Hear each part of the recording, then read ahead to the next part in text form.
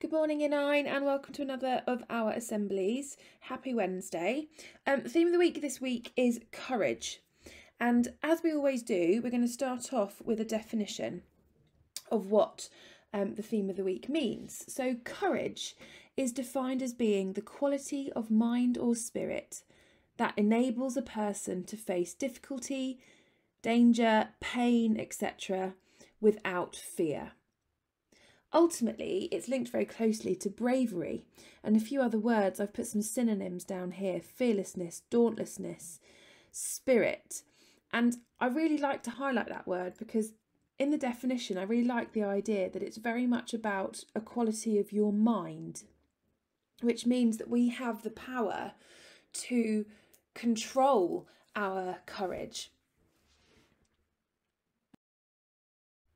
So in our assembly today, we're going to be attempting to answer this question: what is courage?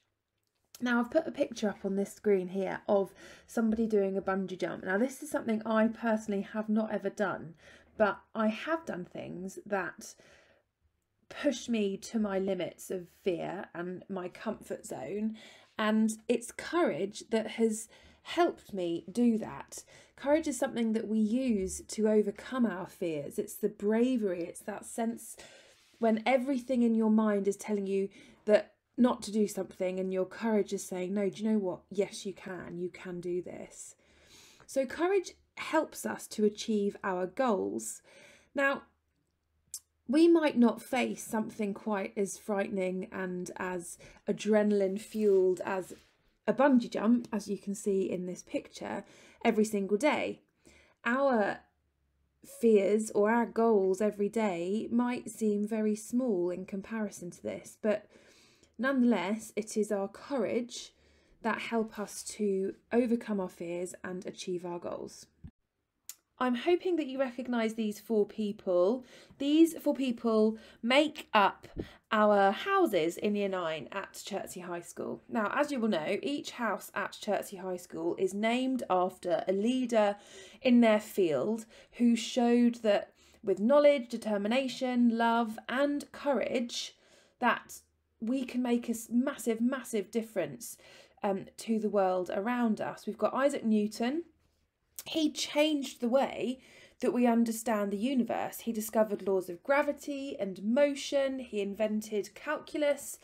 He basically helped us to shape our view of the world. We've got Wilberforce here. He committed his life to the pursuit of ending the British slave trade. He had the courage not to let current circumstances dictate the future.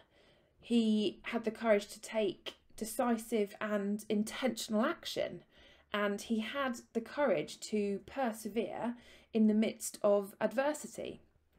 You've got Tolkien, whose stories, whose amazing journeys that he writes tell us that courage is often found in unlikely places, and I think that tells us quite a great deal about him. He created a language, he created a world that transports anybody who reads it or now watches those films into a whole new dimension, and there's some amazing moral courage and moral guidance in his stories. And Nightingale, she lived courageously, comforting wounded soldiers, fighting for their rights, and she basically turned the medical world upside down. They are just four people that, with courage, changed the way that the world has been viewed and how people take on the world and challenges that are faced to them. But on the next slide are two people that I think also do this in the world, and I wonder whether you recognise them.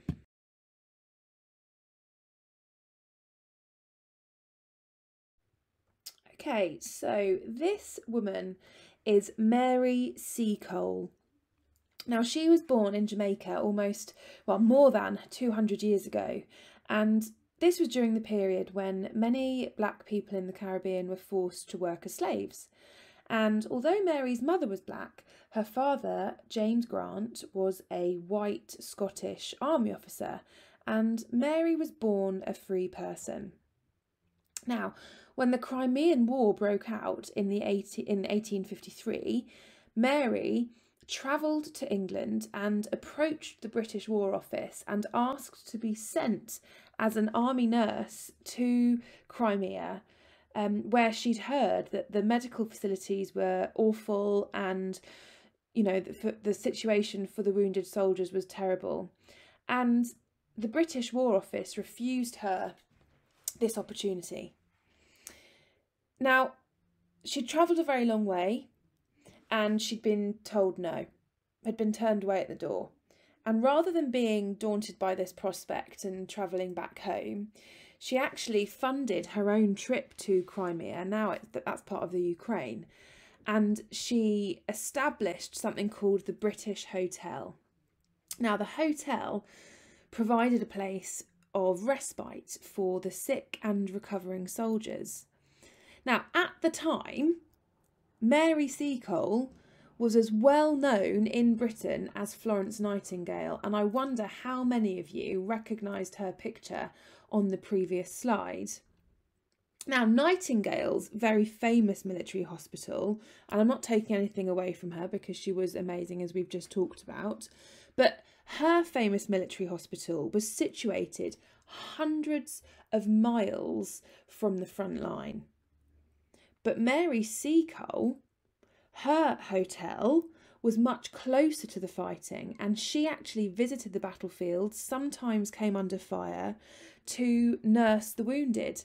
And she was so well thought of, and she was such an amazing nurse, and she was so kind and gentle that she was actually known as Mother Seacole.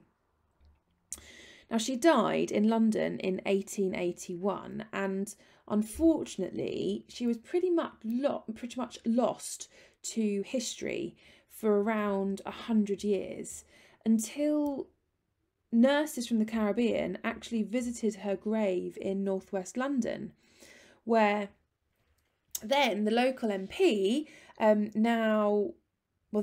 promised to raise money for a statue for Mary. And in 2004, she was she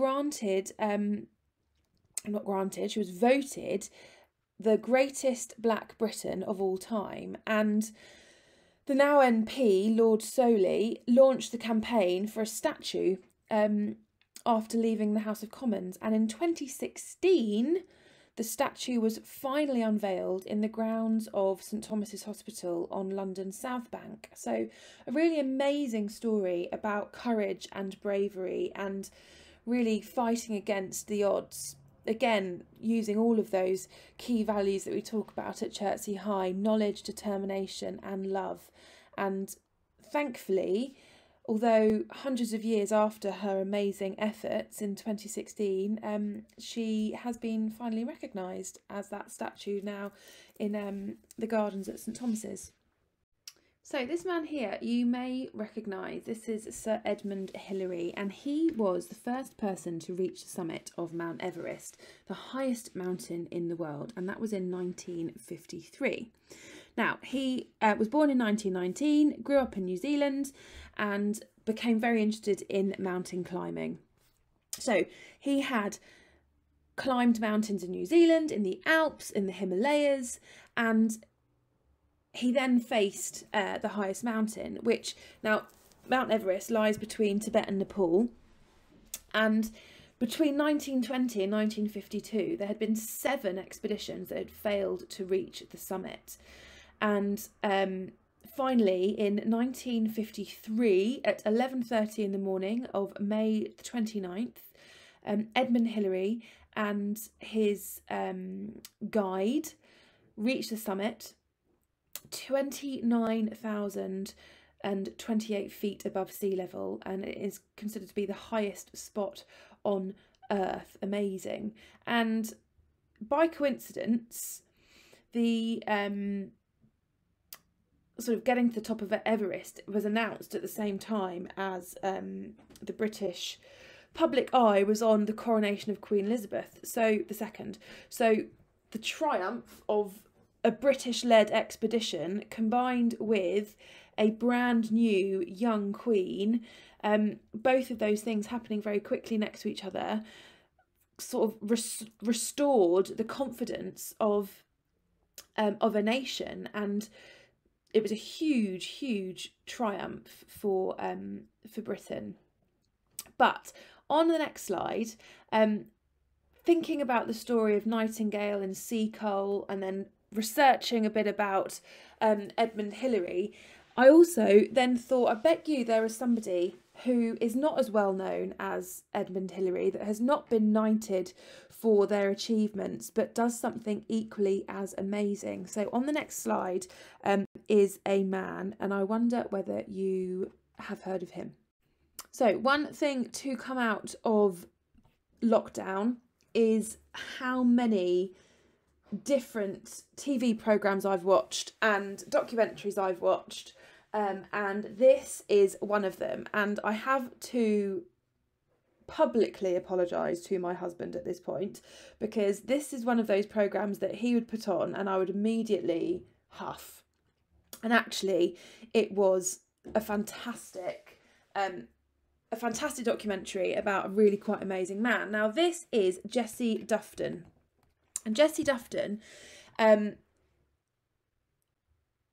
don't want to ruin it for you completely, but Jessie Dufton attempts to be the first blind person to lead a climb of something called the Old Man of Hoy, and that, for all the geographers out there, is a sea stack with a sheer cliff face basically rising out of the sea in Orkney in Scotland. Now Jessie was born with 20% central vision, and at 4 years of age he was diagnosed with a rare genetic disease that breaks down the cells within his retina. So by the time he was 20, he could no longer read. By the time he was 30, he could only just about detect light, with around a 1 or 2% field of view. Now he had been a climber for his whole life, and what Jessie achieved in the end basically just defies what is humanly possible, and he faced so much adversity and just uses his courage and sets such an example of what is humanly possible. So this documentary, I've put a little video on here which is basically the trailer for the documentary, but it's absolutely amazing. Please, if you do get an opportunity, it's on BBC. I would really advise you watch it, because it is just such an amazing example of what courage can do and what one man's courage and perseverance can do. It really is one of those documentaries that'll make you laugh, make you cry, but it's just such an inspiring story of human endeavour and attitude. Now, what type of English teacher would I be if I did not, in the process of writing this assembly, think about a novel that teaches us about courage? Now this is probably one of my most famous novels of all time, To Kill a Mockingbird, written by Harper Lee, and I know some of you have read this already because I've talked to you about it before, but I would genuinely advise you, any of you, to pick this up, or at least watch the film over the summer, because it is just such an amazing story. And in the novel, the writer Harper Lee tries to show us that courage comes in many different forms. And this story, just to give you a bit of an idea about it before I go into detail, it was written in 1960, but it's set in the mid-1930s in a small town called Maycomb, Alabama, and it's narrated by a little girl called Scout Finch. She's 6-year-old and she's a proper tomboy and lives with her father Atticus, who is a lawyer, and her 10-year-old brother Jem. Now during the novel, Scout, Jem and their friend Dill, they make friends with, and they try to help a neighbour called Boo Radley, and he doesn't leave his house, and he's not been seen in the town since he was a teenager. And as the story develops, and as an adult or an older person reading the story, and because it's set through the eyes of and written through the eyes of a 6-year-old, you realise as an adult that the reason that Boo Radley hasn't come out of his house is because he's frightened, and because of the issues at the time in the town in the 1930s where it's set, of prejudice and racism, he's frightened to leave his house. And the innocent eyes and the courageous eyes of Scout, she doesn't see any of that. She just sees someone that she wants to help, and so she somewhat goes against the views of many people in her village and her town, and seek to help him and make friends with him. But the main story of courage is with Atticus, and he is a lawyer.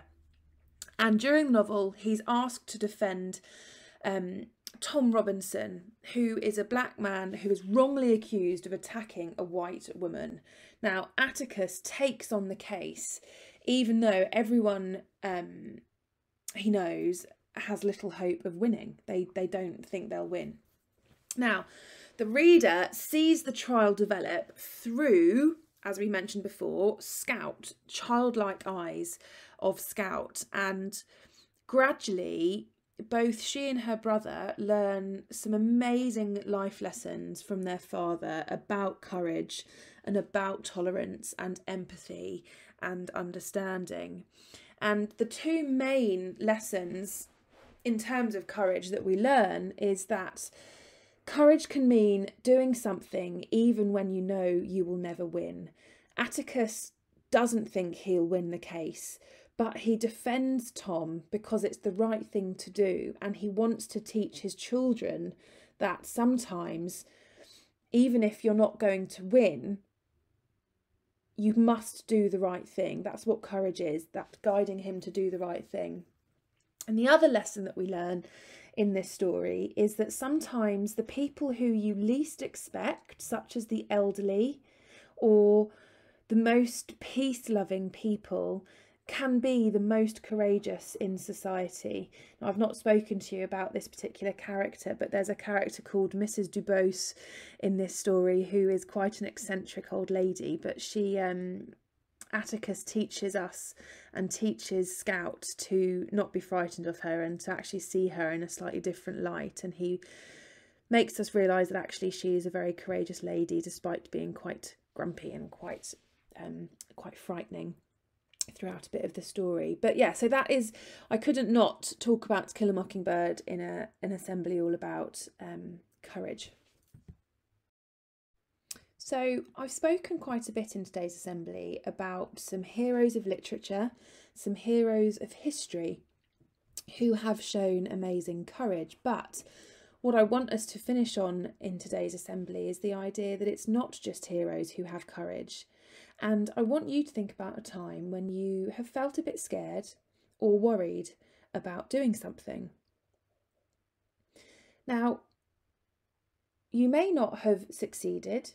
You may still be worried about doing that thing again, or you may be still scared about it. It might still frighten you. But whatever made you try to do something that scared you or worried you, whatever made you try anyway is what gave you the courage. And actually, this is something that somebody told me a few years ago when I was feeling worried and scared about things. It was whatever's making you try, even though you're scared, even though you're worried, that is the same, that is giving you the courage. So those feelings of worry and frightened and being frightened about something actually feed into our courage, and that's what drives our courage on.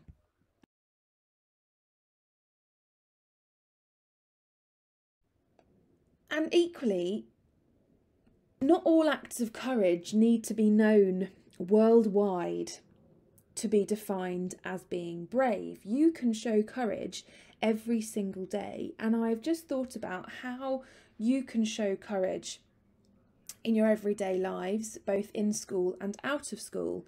And I've just written them on this slide, and I'm just going to give you a couple of minutes just to finish off our assembly today to reflect on each of these points. And you'll notice that I've highlighted some key words that summarise each point. Speak out, persevere, ask, have a go, try, and don't be afraid. Now, I'm going to leave you on that note today, and I'd like you to read through those points and think about how you might use any of them moving forward just to show courage day to day. And I've also left you a quotation spoken by Nelson Mandela that I think also is a fantastic message about courage.